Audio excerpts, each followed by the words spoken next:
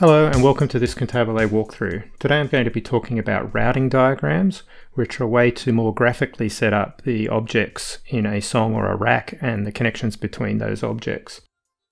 Routing is an important concept in Cantabile and describes the way objects in a song or a rack are connected to each other.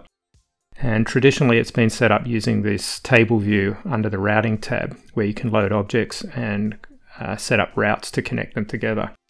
Now, while this view provides a lot of detail, it's not great for visualizing how those objects connect to each other and relate to one another. So the latest builds introduce this new routing diagram concept, which can be selected up here. You'll notice this new switch lets you switch between the table view and a routing diagram view. Okay, so we'll start by adding a plugin to this, just so we can get an idea what's going on. So I'm just going to load a simple plugin here. And you'll see now we've got three main areas. On the left here we've got the input ports area, which represents all the MIDI and audio inputs to this, in this case, song. And we've got the outputs, which represents, again, all the MIDI and audio outputs available to this song. The options available here are directly configurable via options, audio ports and MIDI ports. Okay, so these are the environment level ports that are available to songs and racks. Okay, you'll see Cantabile's automatically created a route here between the main keyboard, the plugin, and the stereo out of this plugin and the main speakers. So I can now play that instrument like so.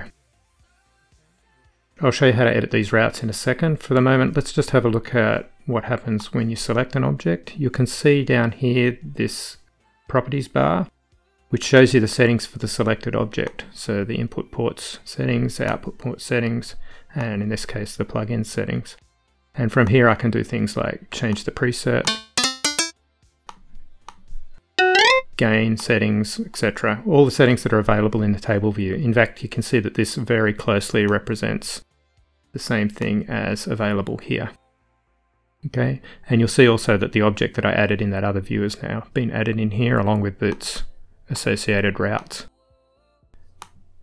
Okay, let's just, for the sake of example, add another plugin in here. I'm just going to add in some sort of audio effect. You can see here this plugin has a few more inputs and outputs than this instrument. And you can see again, Cantabile's created this automatic route to the output. Now for editing routes, all you need to do is select the route and you'll see each has a handle on each end. You can simply grab that. So I'm going to feed the stereo out from this plugin to this one. And you see this route's now routed around here. I can reposition these objects so they're more visually pleasing the way they're laid out. And you can see now we've got main keyboard going to this instrument plugin, which is being fed to an effect, and then to the main speakers. Okay, and again I can adjust the settings for each one by selecting the appropriate object.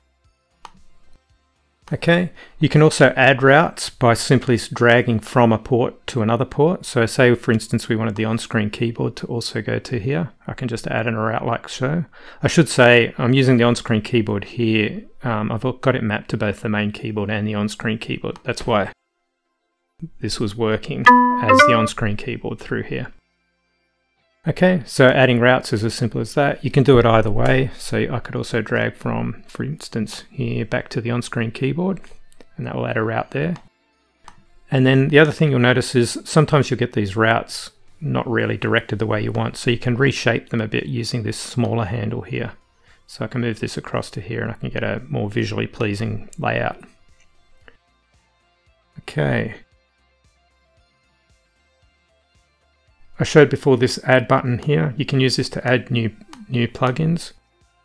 Cantabile likes to align these things on this sort of grid that you can see here. But you don't have to. You can position these objects wherever you want. And if you hold the shift key on while you drag these around, you'll see that they don't snap to the grid anymore. So you can lay these out pretty much exactly as you want. You can often get into a mess like this, especially if you've added objects through the table view and Cantabile doesn't really have a concept of where you want them in the diagram. So what you can do is you can right click and choose auto arrange, or just press the A key and that will automatically arrange all the plugins in what Cantabile hopes will be a good layout for you. Okay, the other thing you'll notice is these ports here can make the diagram look more complicated than it needs to be. Often you'll know that a plugin only has MIDI inputs or audio outputs, for example. So by pressing the Tab key or by choosing Expand Ports here, you can collapse these diagrams down to make them more simple to view. And that'll give you a good overview of how your song or rack has been arranged. Just a few more things here. You can resize these areas here if you need to. You can also reorder and reposition these ports by grabbing the little grippers on here. So you can lay these things out to be visually pleasing and easy to interpret for yourself.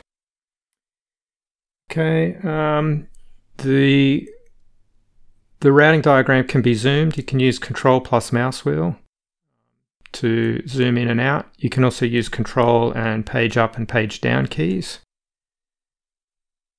to zoom in and out. Usually you use that to zoom out to get an overview for a song and then zoom in to edit something specific. Scrolling, it can be done obviously with the scroll bars. The mouse wheel will also work. If you're using a trackpad that has horizontal mouse wheel, that works both ways. Or if you're using a mouse and want to just scroll a little, you can use Shift plus click to pan around like so. Okay, Control 1, or there's a view zoom 100% option here, which will set you back to the default zoom level. Okay, the final thing I want to show is most people have a preferred view that they like to use. Some people much prefer the graphical view, while others are happy with the table view and the detail it provides. So there's an option in Tools, Options, General, Preferred Routing View, and you can choose either table or diagram. And this will affect new songs and new racks, or songs and racks that have been saved in older versions of Cantabile before the routing diagrams were introduced. They'll take on whatever view here.